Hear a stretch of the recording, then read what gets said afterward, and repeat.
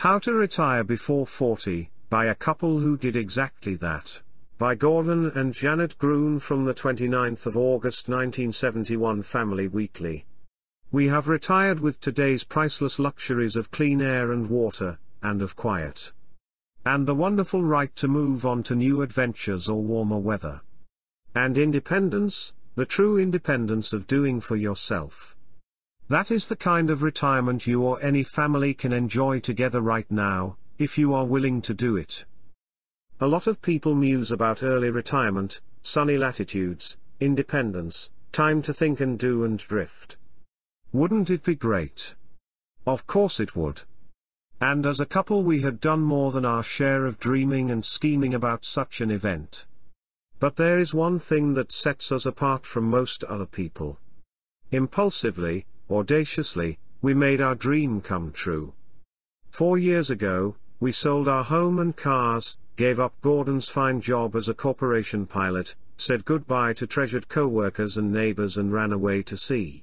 Why would a 38-year-old man renounce his position, his Porsche, and a prestige piloting job that took years of training?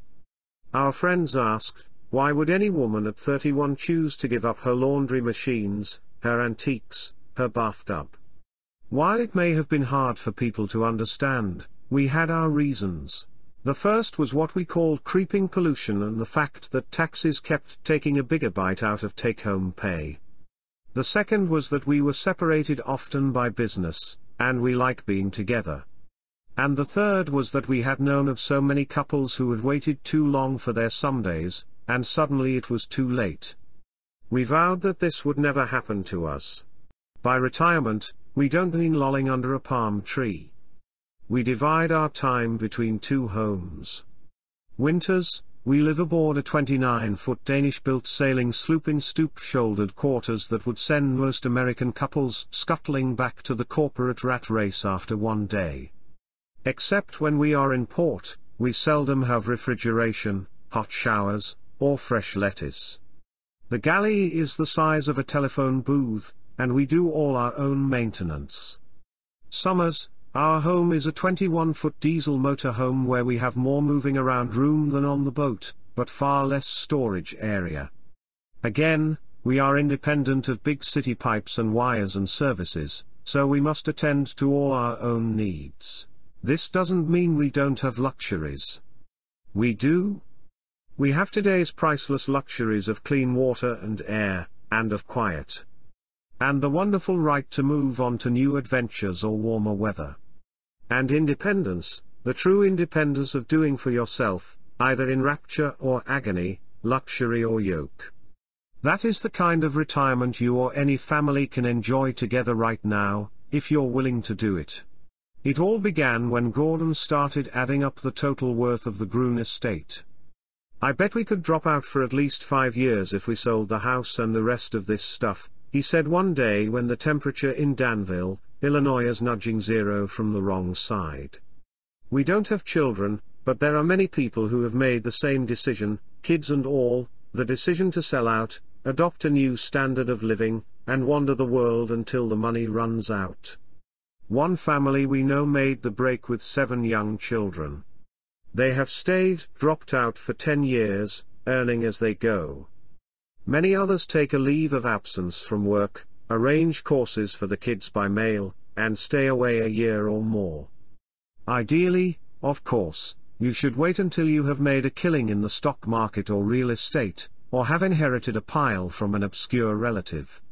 But we had to do it the hard way. Here's a guide to others who'd like to follow in our footsteps. Start planning today. By happy coincidence, the things we enjoyed doing in our leisure time were often things that gained or saved us money. We used to spend our evenings in the basement making old woods come alive again or repairing antique pieces that charmed us.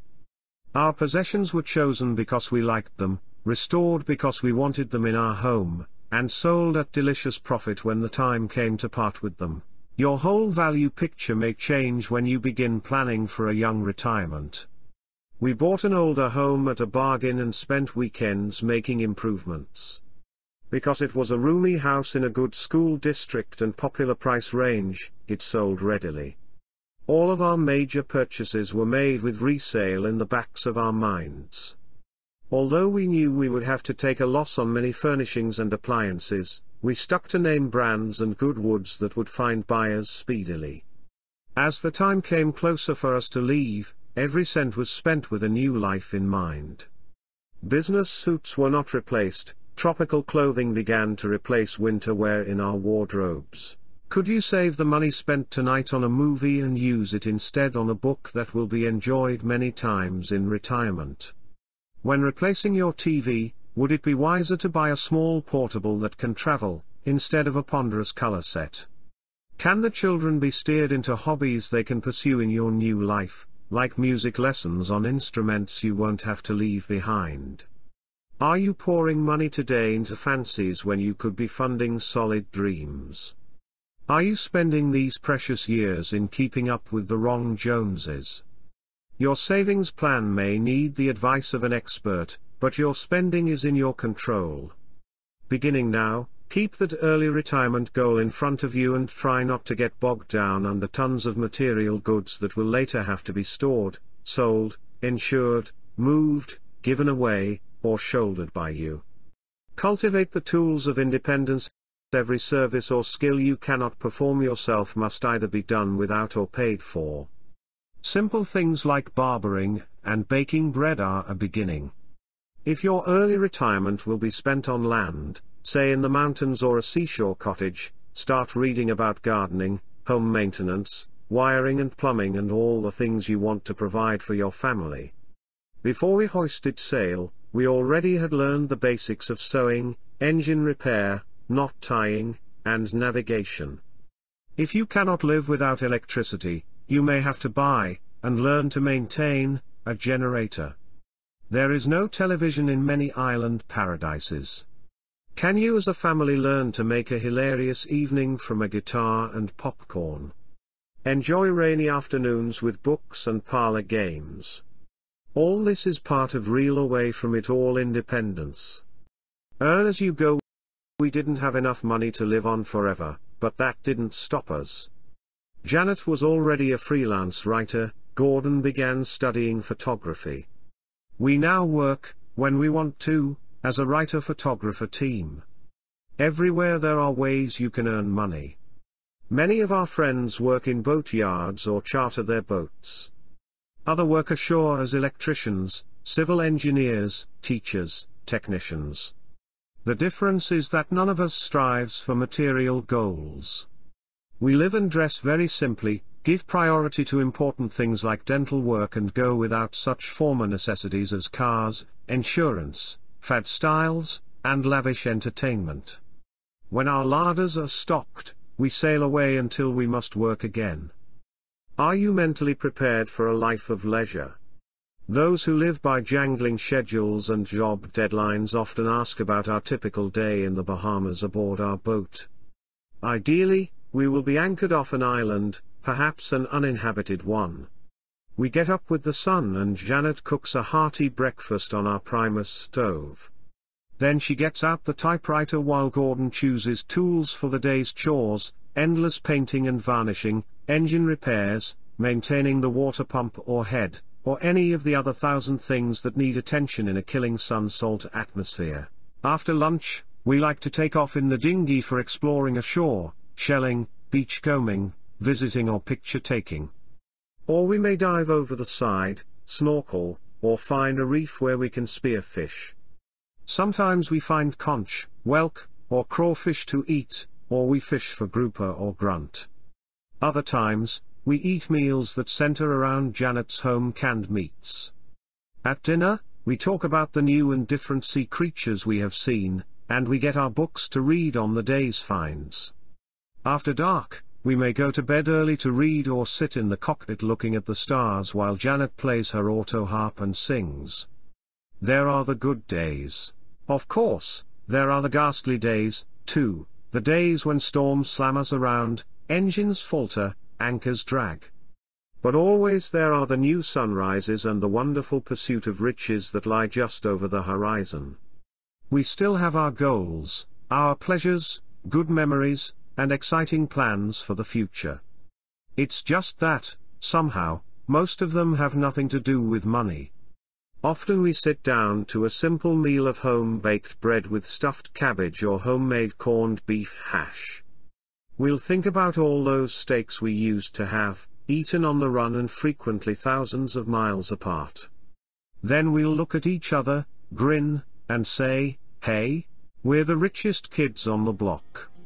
There are a great many paradises in this world of ours, but all of them demand planning, preparation, and hard work. They also demand shedding so many material goods that you can squeeze through the needle's eye into an early, earthy heaven. Before we're through, we're going to visit as many of those paradises as we can. Want to come along?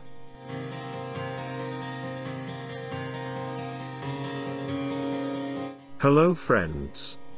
Brian, Rayo2's AI robot friend here again to close this out. Thanks for sticking around to hear the incredibly powerful story of Gordon and Janet Groene, truly an inspiration. Like with all these testimonies, I would sure like a follow-up today. I suppose the best we have is Amazon. Give her name a search, and there are 18 or so books that they've written, some interesting island guides and such. Maybe I'll dig further and see if I can find some contact information. Anyway, libertyunderattack.com is the place to go for books, book bundles, ghost pads, ghost phones, and more. VonuPodcast.com is the place to go for all things Vonu. And Sunnier.com is the site if you want more information on how to join the second realm. Appreciate you being here greatly. Cheers from the Free Republic.